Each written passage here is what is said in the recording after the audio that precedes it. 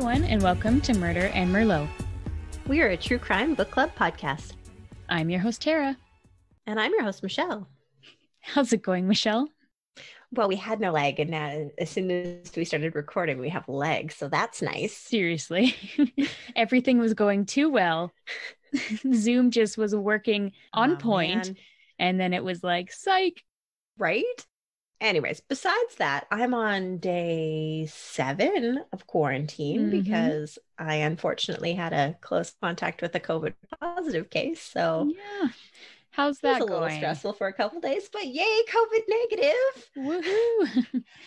It's fine. I'm pretty used to not leaving my house anyways. So totally. I mean, we've pretty much had a year of practice of it now.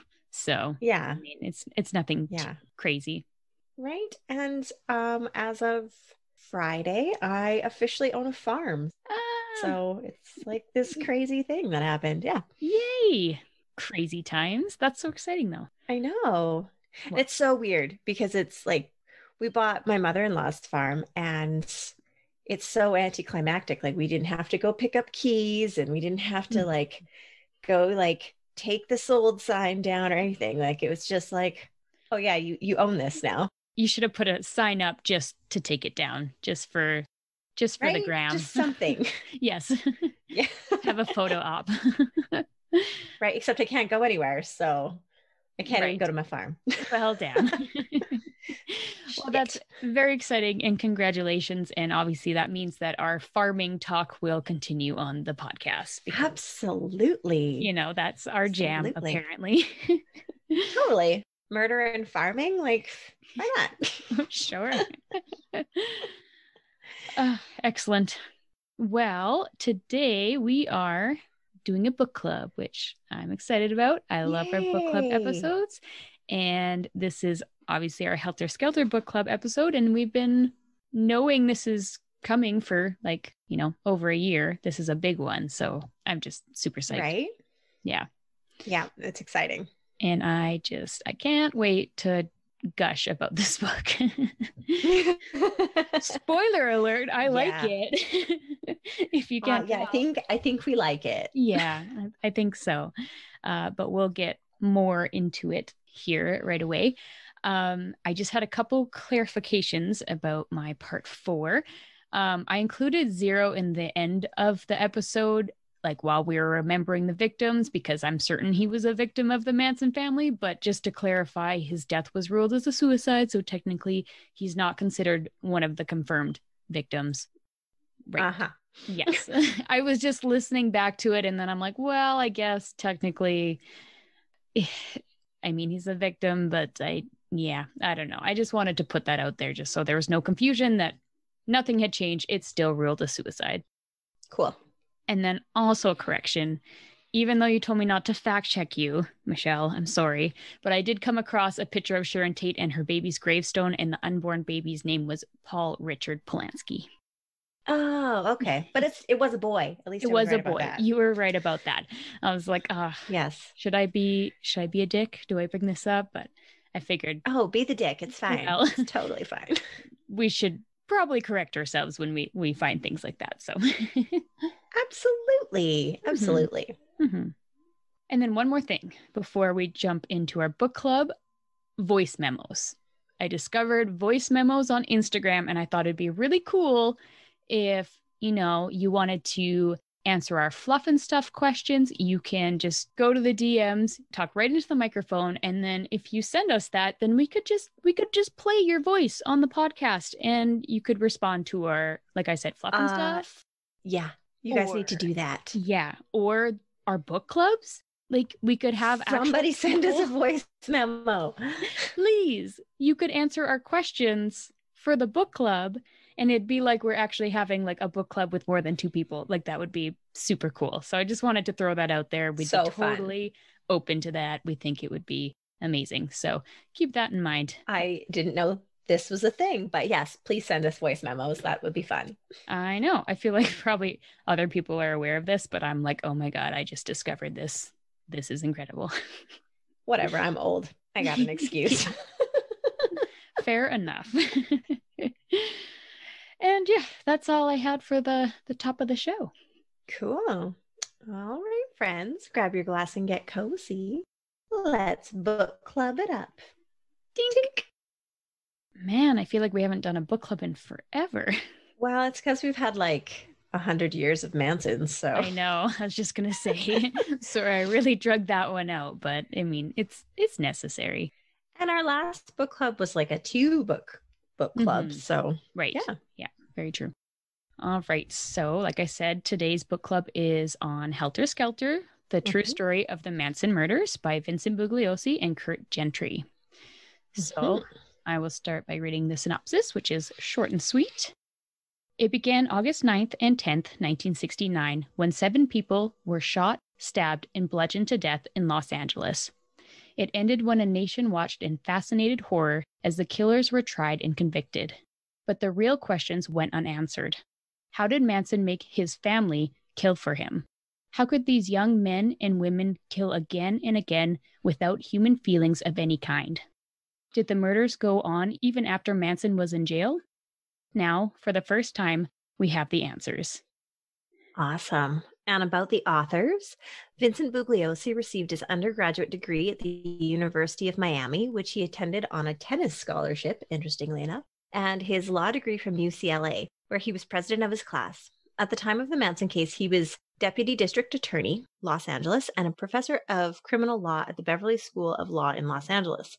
He is currently in private practice. And Curt Gentry is a highly successful writer of nonfiction. 2 of his most recent books are The Last Days of the Late, Great State of California, and Frame Up, a brilliant recreation of the famous Mooney Billings murder case. All right, so first let's talk about the physical book, title, cover, feel, first impressions, all that good stuff. I have a hard time answering this one. Oh, okay. Because the first time I read this book, it was like my mom's stolen copy off of the bookshelf, and it's the same copy that you have, right? Yep. And it was like old, the pages are yellowed, like it's like, you know, somebody's loved this book before, so I love that. But when I got my copy, it's a different version. It's bigger, and then like the cover is black with the red Helter Skelter on it, and then it feels nice, but my first impression is hard to say because, like I said, I read it when I was way too young, but I'm going to go off of when I read it most recently, I guess. And it's kind of like a warm blanket, which is a weird way to describe a book. Absolutely. But it's like familiar, right? And it's comfortable, and I don't know, I just like it. That's amazing. Okay, well, yes. So I have that copy of the book that you were talking about, which is funny because I had also stolen that Helter Skelter book from somebody else. And it's the really old, worn version. But then eventually I realized that I had stole it. So then I had to return it. So then I specifically went on the internet to find that version of the book because it just, it's like a warm blanket, like you said.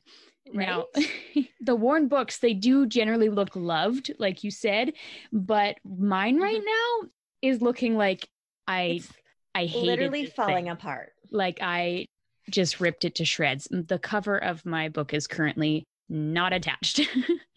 And this makes me very, very sad. And I told you I can fix that. I know, but I feel horrible. It's like a little bit worn is like perfect. It's like, yes, but mine is like beat to shit. But absolutely, it's been abused. It's been used, it's been well gone through. But yeah, I definitely have a bias to this book, and I have strong feelings about this inanimate object. And what I wrote is pretty much exactly like you said. Like it gives me a warm feeling of nostalgia. Like it is a warm blanket, 100%. And I love the vintage worn look of it. And I love that the first thing it says when you open the book is that it reads, "The story you're about to read will scare the hell out of you." And I'm like, oh, I love that. My little dark and twisty soul is just like, that's perfect. It's amazing. Okay, I'll read that. Okay. Sounds good to me, right? Sounds like my jam. And then also, interesting little fact, I kind of designed our podcast cover art with Helter Skelter in mind, if anybody has noticed, because the book has aged yellow pages, and then there's the dark red text, and the murder almost looks like it's written in blood. much like the walls at the crime scenes and just like the book cover itself. And I'm not sure if anybody else has noticed this, but the book in our podcast logo is actually a Bible. So I feel like it ties into the culty vibes. It's very fitting. That we love so much. Yes. I'm so sorry. That was my very long-winded explanation about how much I love this book and the feel of it. Happiness is a warm blanket, right? Mm-hmm. Not quite like how the Beatles say it. Happiness is a warm gun, but yeah. For us, it's a warm blanket. But also that feels appropriate when talking about this book and case. Totally. I know. So fitting. Yeah. All right. Who chose this book and why? Well, Tara chose it this time. Mm-hmm. But funnily enough, my Google Photos memories just popped up that 2 years ago, we were reading this book together for the first time. And I think I picked it then. Yes. So, yeah. I mean, we've both had our turns picking this book, but yeah, we just knew we wanted to cover a big case for our anniversary and, you know, something to come off of BTK. Exactly. You know, it needed to be big to come off of BTK because he's icky. Absolutely. And not that, you know, it's necessarily a fun case or a better case, you know, it's still absolutely brutal, but for some reason it's significantly better than BTK. It's different. I know. Yeah. I hate that guy. It's a different vibe for sure. And yeah, BTK was a big undertaking for you. So then I wanted to take on a big case as well. So I don't think there's really a lot of other cases that are bigger than the Manson murders. No. I mean, there's a few, but there's a few big ones, of course, but like it's so complicated. Yes. As we know. The twists and the turns that come in Helter Skelter, it's just it's a lot. Totally. Tara, what did you know about this subject before reading the book? You know, I'm not entirely sure because I read this book when I was quite young, as we've said in the past. I had been interested in true crime before that from watching like murder docs with my granny, but I honestly can't remember if I heard about this case before diving into the book or that I just knew that this book was for some reason iconic and classic and I just needed to read it. So yeah, I borrowed the book from my neighbor and held on to it for many, many, many years. And here we are. And here we are. And now I own my own book, which is good because I would hate to do that to anybody else's book. What about you? Cool. Well, considering it's my third time I read it, I knew quite a bit going in this time. Right. But before I read it the first time, I'm pretty sure I knew that Charles Manson was a bad dude and he carved a swastika on his forehead and that was about it. Yeah, that sounds about right. Yeah. Excellent. Do you think this book is overrated or underrated? I can't say it's underrated. And considering it's the #1 true crime bestseller of all time with the label on the top of my book, I don't even feel right saying that it's overrated. Like it's totally. It's the #1 true crime bestseller of all time for a reason. Yes, exactly. I just said it's very highly rated as it should be because Yeah. What did you like best about this book? Well, I'm all about the little details, and this book definitely delivers. Every little piece of evidence and conversation is noted. And I also love that the author included additional notes at the bottom of the pages to explain things further, especially when it came to complicated laws that I would have no idea what they were talking about. So not only was it entertaining, but it was very educational. And I'm such a dark and twisty nerd that I'm like, that's perfect for me. What about you? I'm laughing. You're going to laugh. Yeah. My favorite thing about the book was the level of detail that Bugliosi is able to share, all while keeping it on track. Yes. Because there is a shit ton of information in there, but you never feel muddled or overwhelmed in the details. I also really enjoyed the insight that he gave into the legal process of what happens in a major murder trial and the footnotes, because the footnotes, man, mint. So basically, essentially, our answers are exactly the same, like every book club episode ever. Always. I love it. It's perfect. And it is interesting because we've read other books where there's been a lot of details and we got lost in them and we didn't enjoy them as much. But the details in this book are easily kept track of. So yeah, I really appreciated that part of it. Mm-hmm. Absolutely. What did you like least about the book? I have a hard time answering this question too. Mm-hmm, mm-hmm. There's nothing that really stands out that I don't like. Mm-hmm. What about you? This time reading it, I didn't have anything that stood out to me that I didn't like. The few times, well, mostly the first time that I read the book, I was just too young to comprehend everything that was going on and really understand some of the importance of like the pre-trial interviews and testimonies. Like, for example, I was like, what? They're interviewing Susan Atkins again? Like in front of a jury this time, but then they can't use it in court. But right. Aren't they in court? Like, so I was just a bit confused about that. But at the same time, I don't think I was 100% full attention to all of the details. Now reading it, it all made sense. I can totally understand why all of that was important information to include. So yeah, this time reading it, I have no complaints. Yep, same. Do you have a favorite quote from the book or more than one quote like I have? Well, I only chose one quote for the book this time, which is, I know, surprising. But one I may have, I know. I have 4. Nice. I love that. But I kind of overdid it in my case episodes, and I used so many quotes from the book that I was like, okay, this is excessive. And 2, it took me over an hour to find this quote again in the book because I marked down my page number wrong. So I had to flip through the entire book looking for one word.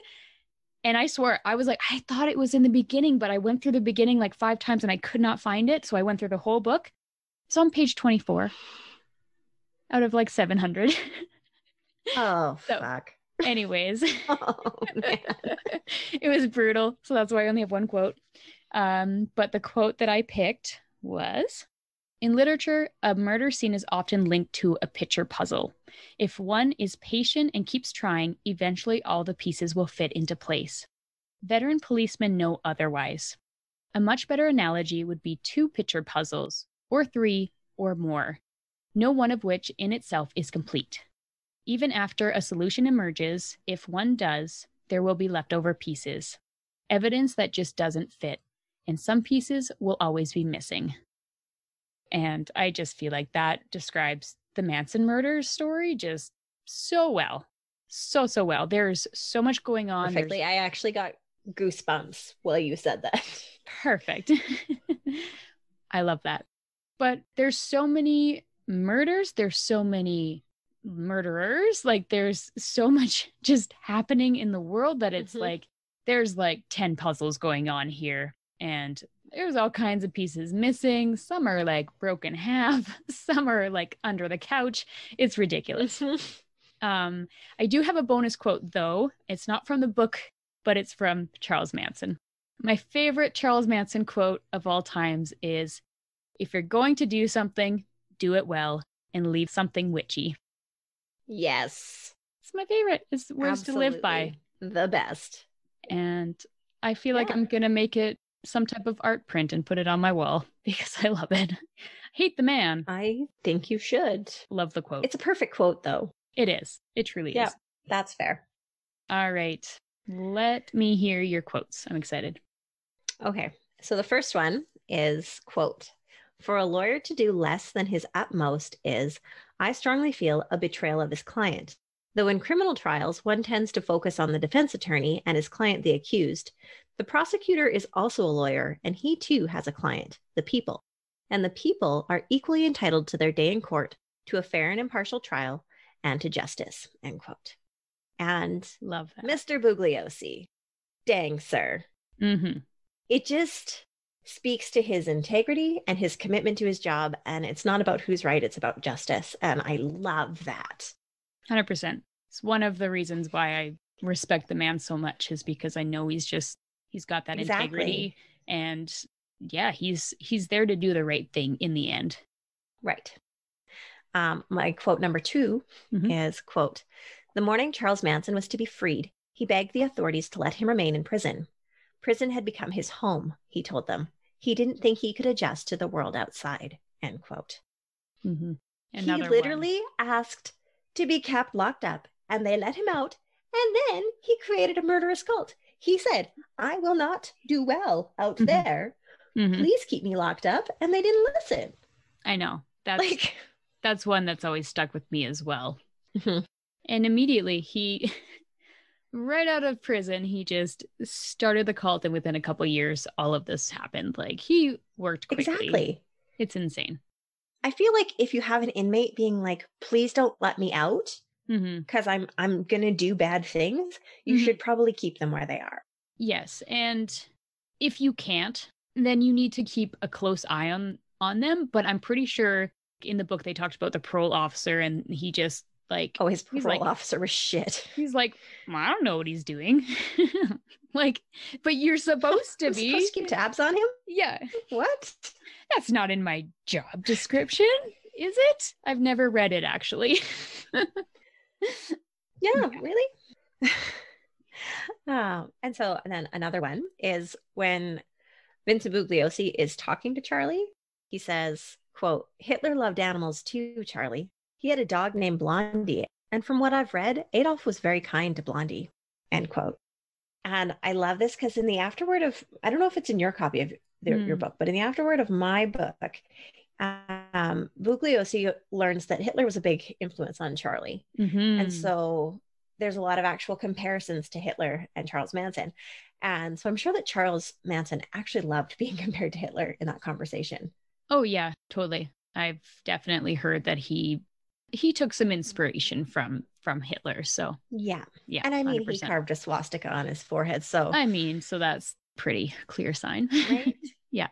And my last one is, quote, the evidence will show Charles Manson to be a megalomaniac who coupled his insatiable thirst for power with an intense obsession for violent death, end quote.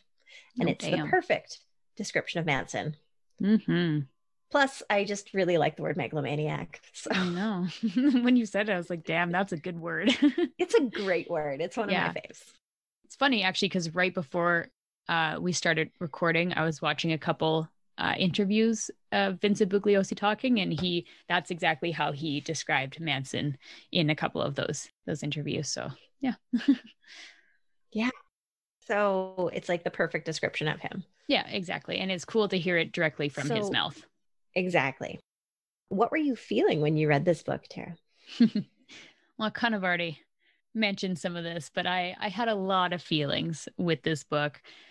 Starting the book, I was just so at peace, which again, it's the feeling of warmth and nostalgia. And I realize it's incredibly morbid because the beginning of the book is all about discovering the horrible crime scenes and the brutal murders. So it's, yeah, makes me feel morbid, but at the same time, it makes me feel warm and cozy. But throughout the rest of the book, I was feeling just astonished, just blown away by the brutality, the family, the motives, how all the evidence was just piecing together, and how the madness just never seemed to end. Like in any other cases, so many of the details would make headlines or really stand out, but there was just so much crazy stuff happening that a lot of it just gets overlooked and no one really talks about it. And because of that, I think no matter how many times I read the book, it will always shock me. That's a really good way to put it. And mine's very similar. Of course. I said joy, frustration, rage, sadness. Basically a plethora of all the feels. Yeah, absolutely. And it feels weird saying joy, right? Like it feels weird that I have joy reading this book because it's so horrible. But again, it's what got us here, right?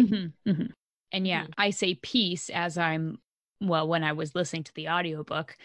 It's just like, it's actual madness, but I'm feeling peace. But I just remember when I started the book this time, I was working on, a beautiful painting, and I was just, had my coffee and I was listening to the book, and I was just like, oh, I love this. And it's just so funny. Quite the juxtaposition, I guess. Yeah, we're a little twisty and weird. It's fine. Yeah, but we knew that. Nothing new there. Exactly. All right. I'm excited about this question. What were your favorite pictures included in the book and why? Ooh, so there's a page that has multiple different pictures of Manson, Mm. and he looks different in each picture. Hmm. And it really captures his ability to change his appearance to suit his motives. And I felt like it's really profound just to see all of the different faces of Charles Manson, Hmm. which is one of my favorites. The picture of Vincent Bugliosi after the jury returned the guilty verdicts for all the defendants, you can literally see the relief in his face that he had done his job well. And I love that you Hmm. can see that. He's like, holy shit, I did it. Right. Yeah. Finally. And finally. Hmm. And the picture that gets me in the feels the most, honestly, it's not the crime scene photos, which you would think that those ones would hit me in the feels, Hmm. but it's the picture of Stephen Parent at his prom. He's like Oh, this dorky no. 18-year-old high school kid with his pretty date, and he just has so much life to live, and it kills me. It absolutely guts me that he's just like this Absolutely. sweet kid that was in the wrong place at the wrong time. 100%. I know we've said it so many times, but it kills us. And to know that he was such a good kid, obviously wrong place at the wrong time, like you said, he had a loving family. He was working two jobs because he was getting himself into college in the next couple months. Like so much life to be had. So much life. Yeah. Yes. Ow. What about you? What were your favorites? Oh, well, now I'm just feeling sad. I um, know, but it gets like I was I looking back through know. them and I was like, oh man, Yeah, I'm a kid. I know. I also said the many faces of Manson. Squeaky often Mhm. described him as a changeling because every time she saw him, he seemed to be different. And I truly believe Mhm. that. And not only pictures, but if you watch interviews, like he'll be a different person every couple minutes or whenever he wants, he'll just change. So it's very interesting. To suit his needs. Yeah, it's 100%. fascinating. Yeah. And depending on who he's talking to and what he wants, he will be a different person. The next one, I'm surprised you didn't Exactly. say, but the tiny cupboard. Mm. I love the tiny cupboard, but I knew you were going to say Yeah. it. Fair enough. Fair enough. But it's so tiny. It's ridiculous. Next one. Sorry, there's a lot of pictures to choose from because there's 64 pages of pictures, and most pages had a lot of pictures on each. So there's a lot of pictures. Right. The newspaper cover that reads Man of the Year, Charles Manson. And this was from an underground counterculture newspaper called Tuesday's Child. And I just like this picture because it's just so absurd. And in the top right corner, it reads, Do it, page 3, oily orgy, beanery, eat in. And so I'm like, wow, that obviously they're a classy and credible news source. Like, wow. Absolutely credible. So credible. He must And be a so great many guy. questions about that. I know. I'm like, were Must those be like awesome. all different articles or are those all the same article? Because what is going on there? Right? The morning news person in me wants that to be all one title. 100%. 100%. I really maybe I'll try to go down that rabbit hole and see if I can find a copy. They're probably pretty expensive on eBay Right? though, I feel. I feel like people would be selling Amazing. that copy of that newspaper for I'm quite a guessing. bit. Damn it. We don't have it in the budget. Oh, like probably like $10,000. Damn it is just out of our price range. Shit. Yeah, that's too bad. And finally, the last picture, which is the tiny, straggly little Manson on his way to death row. It just makes me happy. Yes. He looks so wee. I know. He's so teeny, It's just just like, like and he's like kind of tiny. hunched down with his head down, like, yeah, man, you were defeated. Damn it. Yep, Yep. I love it. It's a good one. Hmm. What did you think about the book's length? Would you have shortened it or added to it? Well, it is the longest book that we have ever read. The audiobook is 26 and a half True. hours long, which is crazy. Other books that we've read have been between 8 hours to 19 hours. So yeah, it's a lot, but I think the first few times I read the book, I thought it was too long because I didn't quite understand everything that was happening. But now again, after having a better understanding on how the court system works and everything like that, I can see why all the information and testimonies were included and were necessary. So I think it was appropriate. I think it had all the details that were needed. So I didn't mind the length at all. Literally the same. I just said, it was long for sure, but it was necessary to be that long. So yeah, I wouldn't have changed a thing. It's extra long when you're looking for one freaking word out of 700 pages for a specific quote. Right? Then it feels too long, but that's it. Yes. Yes. That's just book club problems. It is. Nobody else has those problems, just me. Love it.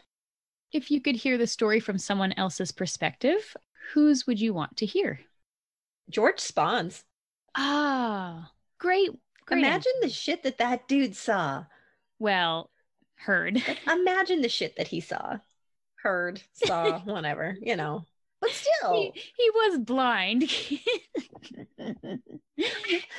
whatever reason, when I read it, I thought he was deaf. But yes. I'm sure he heard a lot. Yes. I'm sure he heard so much. And he's like, oh, yeah. I'm just going to keep doing life like this and not question it. Yeah. Don't mind me. See no evil, hear no evil. Yeah. Right? Yeah. Yeah. Right. I mean, I would love to hear Charles's side of the story, but I wouldn't trust that he was telling the truth. Oh, so no. I'm sticking with George Spahn. Oh, man, Charlie. He's quite the storyteller. Like, I tell you. He is. Yes. That's what about you? Fantastic. I just love that response because it didn't pop in my head like whatsoever, but I think that would be really interesting to hear.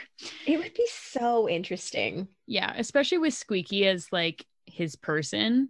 Yeah. And I feel like she can't keep her mouth shut, so. Oh, hell no. I don't think so. She would have all the deets. Yep, he would know everything. Yeah. The perspective of a family member is what I would like to hear, and what I actually did get to hear from Diane Lake's book, A Member of the Family. And I'm going to go off a little bit. I'm going to tell you all about it because I really loved this book.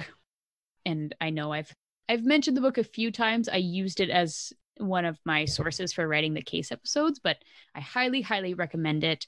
I think some people still have doubt about Charles Manson being behind the murders or just being a bad guy in general, but I think it's undeniable after reading her book. He was truly an evil man. He beat and raped her. He pimped her out to disgusting men when she was only 13 years old. And he gave, I know, this poor woman, and he gave lessons to the girls on how to kill, literally. And not only was there the creepy crawls, which, by the way, she explained, was to train them to overcome their fears and to learn to be silent and undetectable, but they, of course, had buck knives on them. And Charlie supplied all the girls with their own knives and gathered them together in some sort of weird jazzercise group, and then he had them go through an exercise. He told them to start in the chest and lift up. Thrust, jab, lift. Thrust, jab, lift. They needed to know this. Oh my God. In case they were ever in a kill or be killed situation. Like, so anybody that thinks that he didn't have anything to do with these murders, he literally taught his family how to murder. And a quote from the book that just says it all. When looking at the autopsy reports, it was chilling. To me, it left Charlie's fingerprints on the crime, almost as if he had been at the scene. Patterns of how the victims were stabbed matched Charlie's instructions. Jab, thrust, pull up. Isn't that, whoa, crazy. So I feel like this book just gave so much insight into what was really happening there. Yeah. And how evil he was. But anyways, in summary, I thought it was an incredible book, and it's truly underrated. It gives that insight as to how someone could end up in a cult like that, much like David Thibodeau's book, Waco. And it also explains more about the events leading up to the murders, after the murders, once they were arrested, the trial, and life after the family. And it pairs so nicely with Helter Skelter. So if you're already in the rabbit hole that is the Manson murders, then you should check it out. Yeah. Really interesting. And I said it on one of the case episodes, but if you listen to the audiobook, at least on Audible is where I listen to it, Diane Lake reads it herself. And it just, oh, wow. It really gets to me, especially like talking about her childhood and the things that happened to her. Just, it just really hurts so much more because it's the actual person describing it. So, yeah. So really, really good. Sorry, my cat just scared the shit out of me. All of a sudden, something in my sock container just was like moving, and it was my cat. So it's fine. He's never slept there before. That's fine. Nice. My first thought was gremlins. I don't know why, but maybe. Like, holy shit, something's moving in my socks. Okay, never mind. It's just my cat. Fun times. Oh, cool. Yeah. Yeah. Okay. What song does this book make you think of, Tara? Oh, this yeah. is my favorite question always. I know. And just one song, right? Yeah, right. I do not just have one. No. Even though that sounded like donut. Do not. I really want powdered donuts right now. I've been wanting donuts for days. So it's because I'm stuck at home and I can't go anywhere. Well, okay. I need to stop thinking about donuts because now my mind is somewhere else. I was like, I will find them. I will bring them to you. We will enjoy them together. And then I'm like, wait, focus. We are recording a podcast. Oh my God. Amazing. Anyways, so yes, this question, best question ever. I think this is going to be a great playlist, just saying. So I'm sure we're going to have some overlap here. The obvious ones here being, of course, Helter Skelter, Piggies, Blackbird, and Revolution 9 by the Beatles. Basically, we could just include the entire White Album here, but those are the main songs that Manson focused on. And I will also add, I Want to Hold Your Hand to the Beatles list because that was Diane Lake's favorite song and it helped her get through really tough times. Oh, and I love that song. I do too. But it also reminds me of the movie Walk Hard in the part that they say, you know who's got hands? The devil. And he uses them for holding. That is like one of my favorite movies. And I hope people know what I'm talking about right now. Love it. Yes. Amazing. Thank you. Next, I have Revolution Blues by Neil Young. During Manson's attempt to become famous, he crossed paths with Neil Young a few times, and they would even jam together. Neil was one of the only people that gave him any time of day and thought he had some potential. He later went on to write Revolution Blues, which was inspired by Manson. Love that. Glad to See You Go by Ramones. Do you have that one? No, I like that though. Okay. This song is basically about wanting to kill his girlfriend and getting the glory like Charles Manson. So, it's pretty suiting. Yeah. It's kind of messed up, but it's very suiting. A little weird, yeah. For this playlist. Bloodbath in Paradise by Ozzy. The song is clearly written about the Manson murders. The opening lyrics are, "You're coming home, there's blood on the walls, and the family made house calls. If you're alone, then watch what you do, because Charlie and the family might get you." And he also mentions Helter Skelter a few times in the song, so obviously it's very appropriate. And, very, very, yes. Yeah. And speaking of Ozzy, I need to give a TikTok account a shout out, which is at Hail Ozzy. Anybody on TikTok that is a fan of Ozzy like we are, you should go check it out because it's just hilarious clips of the Osbournes. Like, it's just fantastic. They're the best. It's just Ozzy mumbling about nonsense, and usually Sharon is just like, "Oh yeah, yeah, sweetie," and like just going along with it. And it's just love it. It's my favorite thing on TikTok, so I wanted to give them a shout out. Fantastic. Yes. A couple more. Look at Your Game Girl, Guns N' Roses. This song was actually written by Manson and apparently was played at his funeral. And I'm not going to lie, and it pains me to say this, but I actually liked Manson's version better. You can find it on YouTube. Interesting. It's actually good.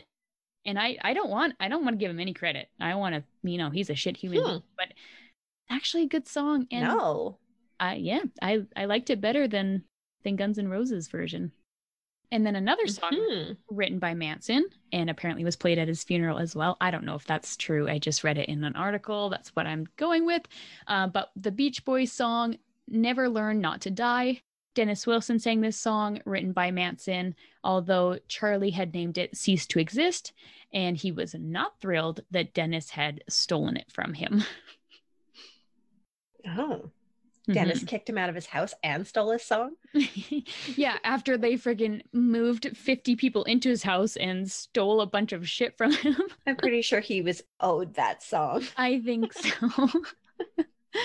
And then my last two songs don't refer to the Manson family directly, but they kept playing in my head while reading Helter Skelter. First was House of the Rising Sun by the Animals, which that song, it gives me goosebumps. Like, love it. I love it. And it makes me think of Slaughterhouse of the Rising Sun, that weird, creepy movie. Don't know if you ever watched it, but there was creepy hippies driving around the desert in dune buggies, and there's a murder house. And I haven't watched the whole movie because we started watching it when I was really young and we're like, this is fucked up. So we stopped watching it, but it always gave me a Manson family vibe. So that's what that makes me think of. Yeah. And then my last song is Signs by Tesla, because, long-haired freaky people. Need not apply. Exactly. And I love it. I love it so much. When I think of hippies, that is a song that comes to my mind, and it just plays on repeat.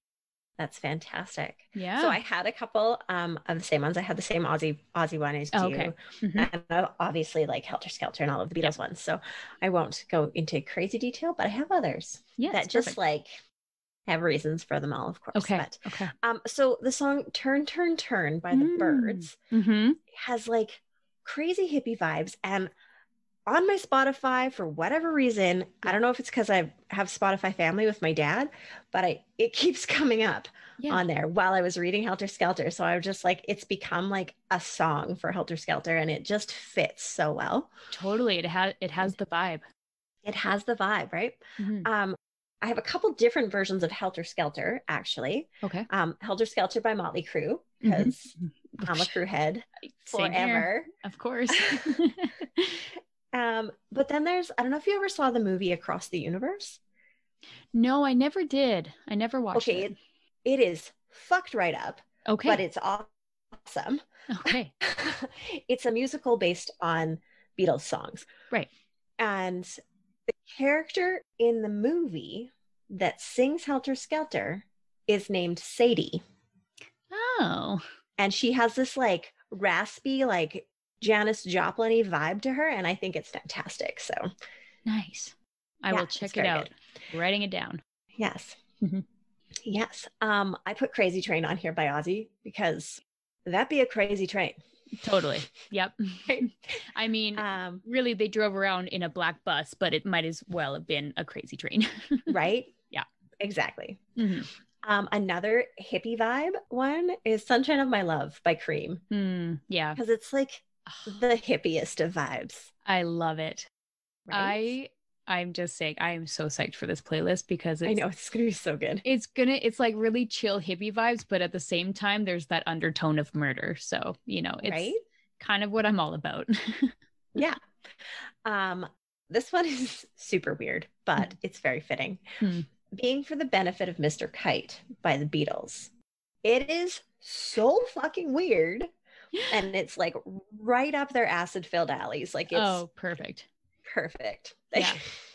I can't think of it weird off the top of my head, but I'm sure I can picture it because I've heard a lot of their acid-filled songs, so I just know. Right? Yeah. And so I found this other one. It's called The Charles Manson Blues by the Flaming Lips. Yeah, okay. So I looked at that and I meant to listen to it, and then I totally got sidetracked and I did not bring it up. So yeah. Yeah. It's interesting. Yeah. But definitely talks about Manson. And I'm sure. And my last one is Piggy by 9 Inch Nails, because it was actually recorded at 10,050 Cielo Drive. What? I did not know that. I was going to put that on my list, but then I decided not to. Amazing. Reznor recorded that whole album at 10,050 Cielo Drive. Oh my God. That blew my mind. That's amazing. You're welcome. Wow. Okay. I'm going to immediately go check that out. I need to listen to it while in that headspace of like imagining that whole production. That's amazing. Yes. And if you go and read about it, he's kind of changed his tune about how he felt about it when he actually recorded there. And he's like, people actually died here. So maybe I was being a little disrespectful, but perhaps, but whatever. Makes for a good story, I guess. We're pretty psyched about it. Exactly. Excellent. Awesome. Well, I am so psyched. And if anybody else, just saying, you can add to our playlist as well. Just let us know. We would love that. I want to know what you guys thought. Songs make you think of Charlie Manson. Exactly. 100%. Let me know. What questions do you still have? None. I don't really have anything lingering. You? That's fantastic. Well, okay. I have one question, and it very well could have been answered, but I probably just missed it. But did they ever find out whose glasses were found at the Tate house? Okay, I do have a question. Same. Because I don't think they did. Because I think they must have been a friend or something of Sharon Tate's. Okay. If anybody they weren't from anybody. Yeah, they weren't from anybody of the family. Right. Okay. And they weren't any of the victims. Okay. If anybody knows, please let me know, because like when I was researching and writing, I was keeping that in the back of my head because I'm like, I need to wrap that part up. Like, I don't want to leave any loose ends. But that one I just never found the conclusion to, and I tried to search it and nothing comes up when I was searching for it. So I'm like, did I just miss it? Is it really obvious, or did they just never bring it up ever again?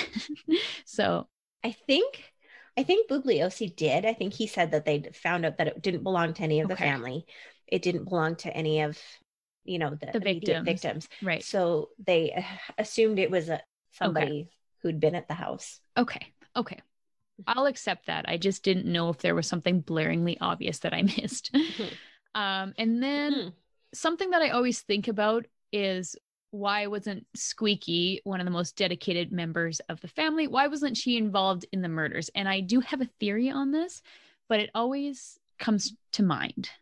What are your thoughts on it? What's your thoughts on it first? I'm going to say she wasn't involved in the murders because she was dealing with George. Oh, okay. I figure that, that's 100%. I think that's part of it.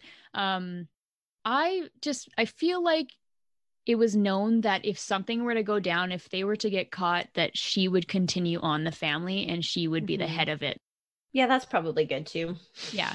Because I thought, well, Mary Brunner, she was like number one, like she was like the mother. But I feel like nothing happened with her after like the family went to jail. Like she just kind of petered out of existence. But like Squeaky was always at the front of everything. Like she was there. So I feel like Manson knew that. Dedicated. Yeah. I feel like Manson. Yeah, she always stayed close to home. I don't know if you guys saw our Instagram stories where I actually did my mother-in-law's chickens. Oh, yes. So we have Charles and the family, but like there's one, she's a little black hen. She hardly ever leaves the chicken coop. Like she's always in the chicken run. She's never out in the yard. And I'm like, Squeaky stays close to home. So that's Squeaky. But even my kids now, like we get there and my son's like, hey, there's Charles and his family. And it makes me laugh every single time. Oh my God.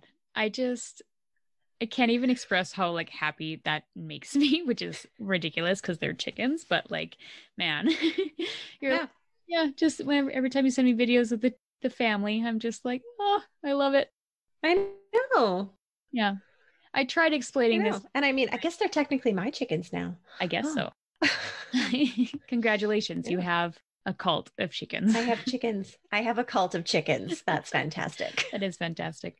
I tried explaining it to my parents because while you were sending me videos, they were there and I was laughing about it. And they thought we were strange. And I'm like, you know what? I'm sure others will understand. Our people will understand. Right? And if you see them together, he's like the absolute leader and they're just like following him around and doing whatever he says. And yeah, exactly. Yeah. I love it. I love it. Anyways, that was my little chicken sidebar. Right. Well, like we said, we always got to have one. Some farming or weather related comment. Absolutely. Mm-hmm. And if I didn't bring up Charles and the family, the chickens during the Charles Manson case at some point, I mean, what are you doing? Nobody would know that I have a cult of chickens. Exactly. This is important information. Right? Anyways, what did you Google while reading the book, Tara? Just everything. Like everything. Every single aspect of this case I Googled. Unfortunately, I ran into some pretty graphic crime scene and autopsy photos of the victims, which 10 out of 10 that's unfortunate. Would not recommend. I don't know how those popped up. Like I've Googled this case how many times and never seen anything, but eventually stumbled upon those. Not cool. Obviously, I had to find pictures of everyone so I could put faces to names so that part was very time consuming. And I spent a lot of time on Google Maps finding the locations of everything. And then I got really sad that I didn't visit any of the locations when I was in Los Angeles a few years ago. But it was at least helpful for me to visualize everything since I've been in those parts. Like I went to Griffith Park, so I was really close to Bianca's home and that kind of stuff. So I really could picture everything that was happening in the case. Oh, nice. Yeah, that's cool. Mm-hmm. What about you? Oh, the usual, pictures of the family, what they look like now, what Charles Manson died of, his 18-year-old almost bride, the basics. Basics. Yeah. Love it. Did you watch any TV shows or movies related to this book or case? I did.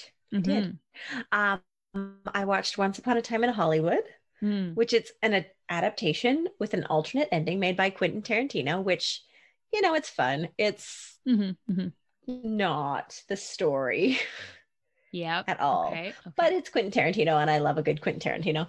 But totally. The dog's the hero in the movie, so. Aw, well, that's sweet. That's all that matters. Yeah. I tried finding that. I watched him. Sorry.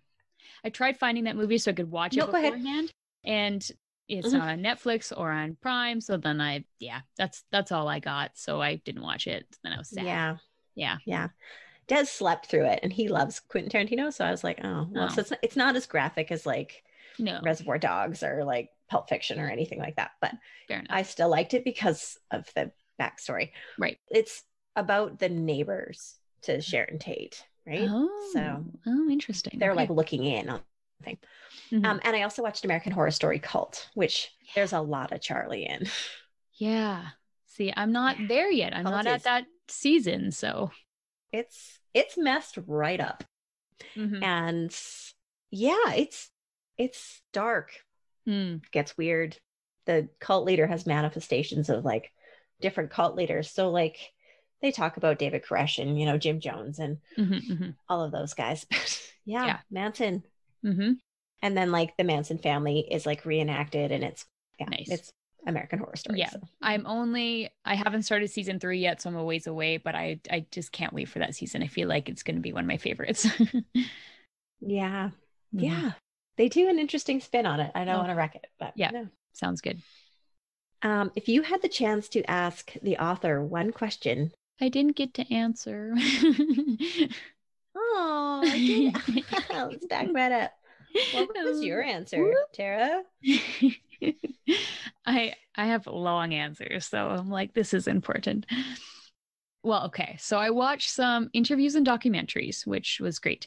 I watched the Diane Sawyer documentary on Charles Manson and the family, and it included Charles Manson himself, Patricia Krenwinkel, and Leslie Van Houten. And it was incredible. I highly recommend it. It's all over YouTube. But it's fascinating to see them talk about the case themselves. It's incredible, like I said.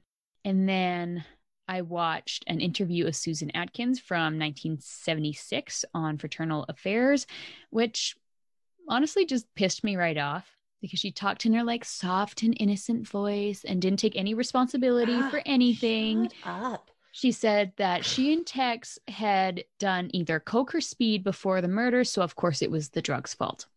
And then she claimed that Tex killed every person in the Tate house, so then it was his fault. But then there was Charlie and his deprogramming, so then it was his fault. Like, grow up. You boasted about those murders. You are proud of what you did. You can't say you're a reformed Christian and that you've changed and that you're a better person if you can't admit any guilt. Yeah, fuck right off, Sadie. It just, oh man. Oh, it made me mad. But yeah, sorry. That was my last crazy Sadie rant, I swear. I had to get one more in because she pisses me off. I also watched clips of interviews with Squeaky Frommie and Diane Lake, which was fascinating as clearly they had very different views and memories of Manson. Squeaky says that he was a great guy. He saved them all. He didn't order anyone to do anything, and she's still in love with him. And Diane talks about his dark side, the abuse, his pimping, all of that nasty stuff. So it was just a great contrast. Interesting. Yes. So those were great. I believe they were interviews from ABC News. So yeah, you can find them on YouTube as well. Mm-hmm. Sorry, this is a long list.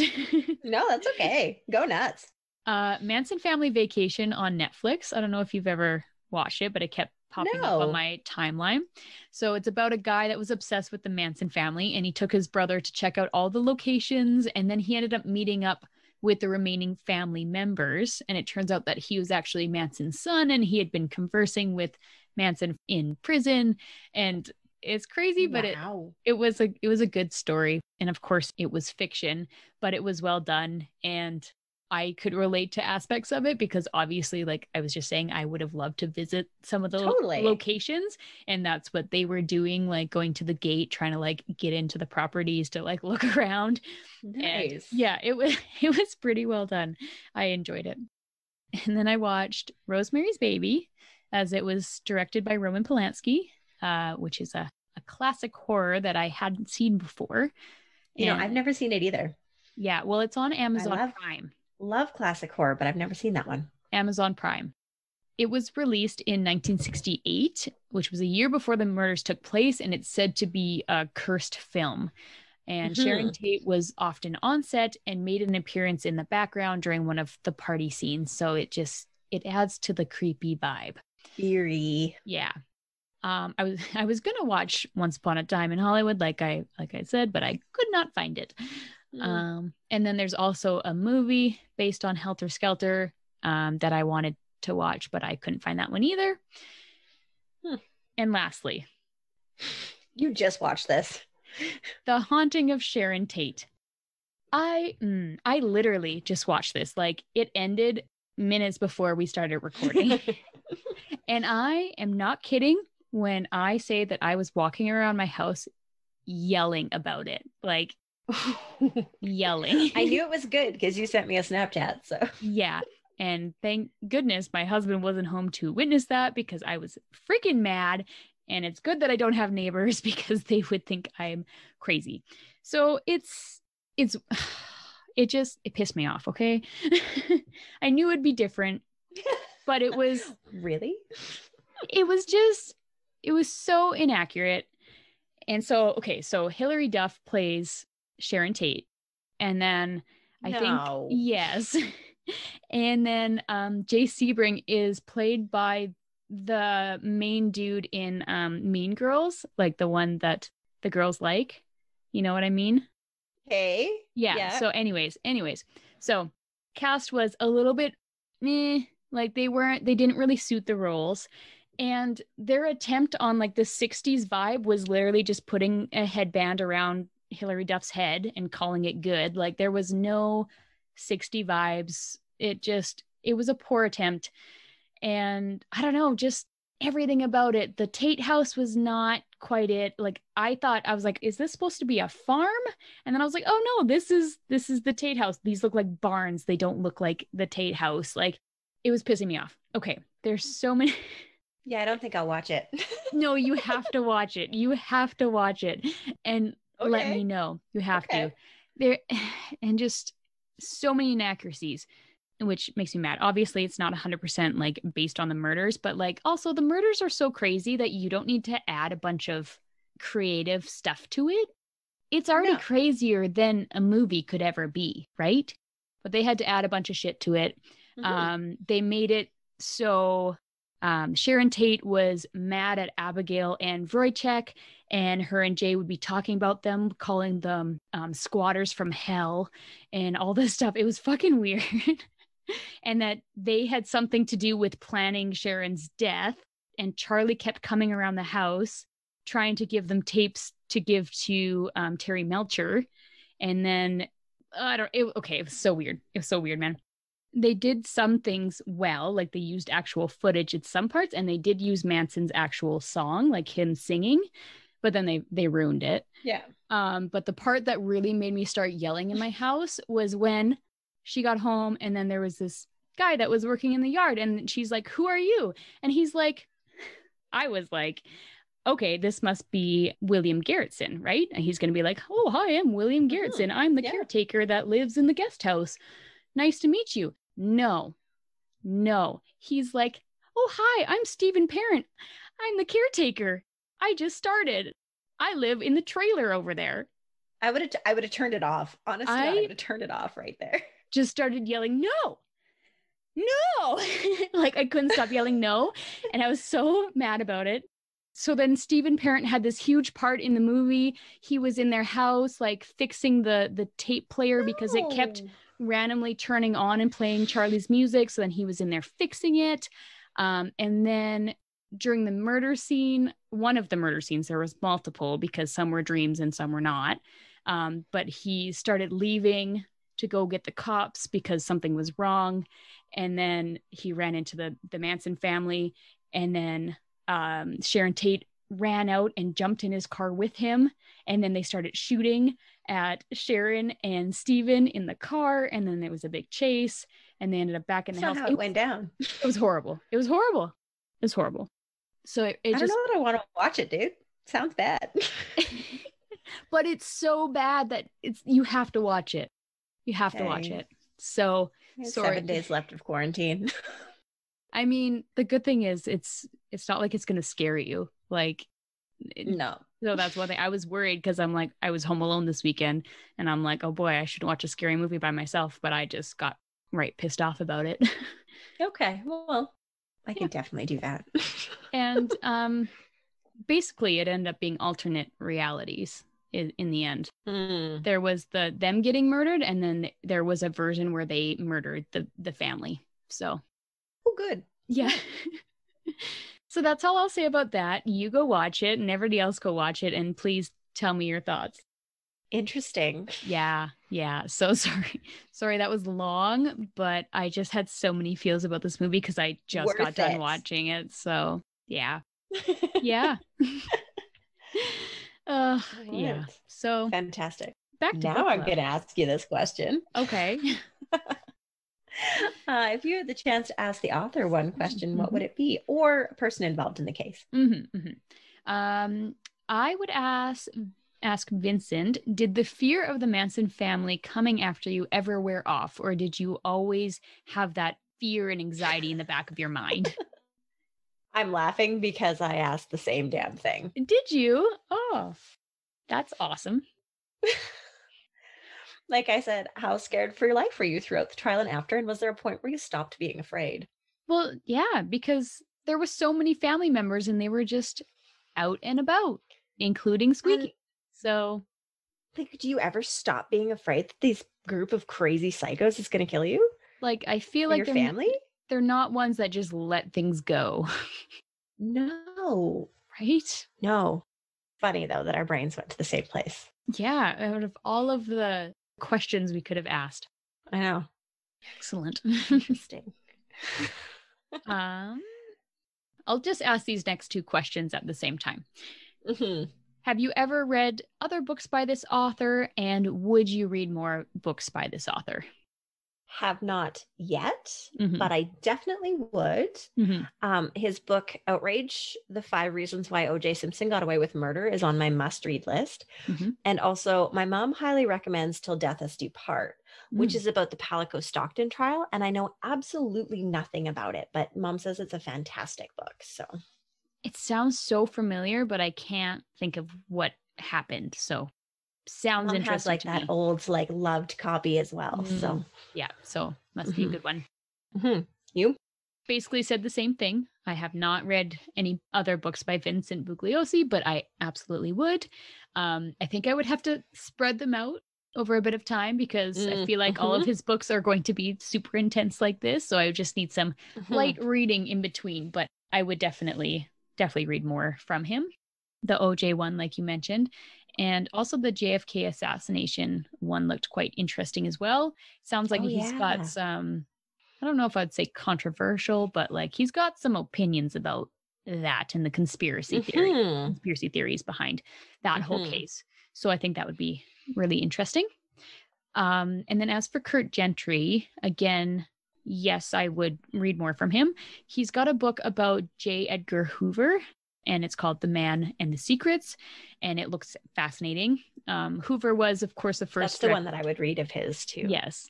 Hoover was the first director of the FBI, and it seems like he had a lot of unchecked power and was able to manipulate a lot of people in a lot of situations. So I think this book really spills the tea on all of that, and I'm very intrigued. I'm all about the tea. Interesting. Yeah. I feel like that'd be a really good one. Yeah. I know my mom tried to read Outrage by Bugliosi, but it was right after all of the things that had happened. Like OJ had been in the news for so long and we were like flooded with information about OJ. And then she got given it as a gift and then she tried to read it and she was just like done with it at that point. She's like, I just can't. So I don't think she ever actually wound up finishing it, but I'd definitely be interested in it. It makes sense. I mean, at some points you just like, you hit a wall with a case, like, and you're like, oh, and no more. I mean, OJ was before your time, but it was everywhere. But I can imagine at that point it would just be overwhelming and just like, oh, that's enough of that. Right? Yeah. But it's one day we'll do OJ. Yes. We'll do his book that he wrote, because I just learned that my girlfriend has a copy of that. Nice. And then we'll read Vincent Bugliosi's as well. That sounds fantastic. Okay. Good plan. I like this. Would you recommend this book to others? No. No. I can't even say it with a straight face. I don't think so. No, of course I would. Yeah. Yep. It said all murlotters, murderinos, true crime junkies, everybody, you all need to read this book. It's a rite of passage, basically. Totally. Yeah. Totally. Listen to the audiobook, whatever. Yeah. If you don't have that, if you don't have like 27 hours to sit down and read this book, then listen to the audiobook. Right. What would you rate this book, Tara? Well, I don't think I could rate a book that has had such an impact on me, like such a big impact, anything less than 10 out of 10. So that would be my answer. 10 out of 10 cats is what I gave it too. 10 out of 10 cats. I have to. It's incredible. There's so much work put into it. I can't even imagine the time and the energy that was put into this book. Like it deserves all the cats. Totally. All the cats. Yeah. Did you have any listener feedback or from anything that not about had to say? Well, early on when we first started posting about it, Andrea on Instagram commented that she read this when it came out and it scared the shit out of her when she read it, and it's been a case that she's followed ever since. So that was probably the biggest feedback that I got, but it was nice to hear it. And right. Absolutely. Hopefully we did it justice. I sure hope so, man. I really do. Yeah. I tried really hard anyways. Sorry, I was just checking all our social media just to make sure that nobody had emailed us in the last little bit, but no, I didn't get any any feedback about Helter Skelter itself. But, you know, we're always open to it, guys. Book clubs are interactive. Yes. And even if it's after book club episodes come out, we will love to read your reviews and we'll email you back and forth. I'm telling you, I don't even have to say this, but I will talk about the Manson murders or Helter Skelter anytime, any day. Like, hit me up, come at me. Like, I'm ready to talk about it. Let's do it. Yeah. So don't care when, but you can always talk to me about that. Exactly. Excellent. And yeah, make sure to answer our questions if you've read the book. Obviously, let us know what you think about the episode. You can email us at murderandmerlot@gmail.com. Find us on Instagram at Murder Merlot Podcast, Facebook at Murder Merlot Podcast, and Twitter at Murder and Merlot 1. You can listen to us on Apple Podcasts, Podbean, Spotify, and pretty much anywhere else you can find podcasts. We would love if you subscribed, and if you don't, you're dead to me. And we are reading Small Sacrifices by Anne Rule for our next book, which is, like I said last week, is awesome. It is horrible and psychotic and awesome. Anne Rule's a goddess. She's amazing. She's writing this story that's horrible, and I'm like, man, I just really like her. Like, I mean, you just want to keep reading, even though it's terrible. It's terrible, but she does a very good job. Yeah, I'm sure she does. I'm ready to fully shift gears and commit to the story now, so I'm excited to dive in. Yes. When I'm in a book, when I'm in a case, I commit fully to it. I really dive in. So now I feel like I can finally move past Helter Skelter. I think I've said all the things that I needed to say about it. We'll see. Something will probably pop in my head in the middle of the night tonight. But I'm super excited to shift gears here and dive into a new story. Yeah, it's a good one. Terrible. Good one. But yeah, we're weird. Whatever. You guys know. Yeah. And remember to drink wine. Because it's not good to keep things bottled up. Bye. Bye.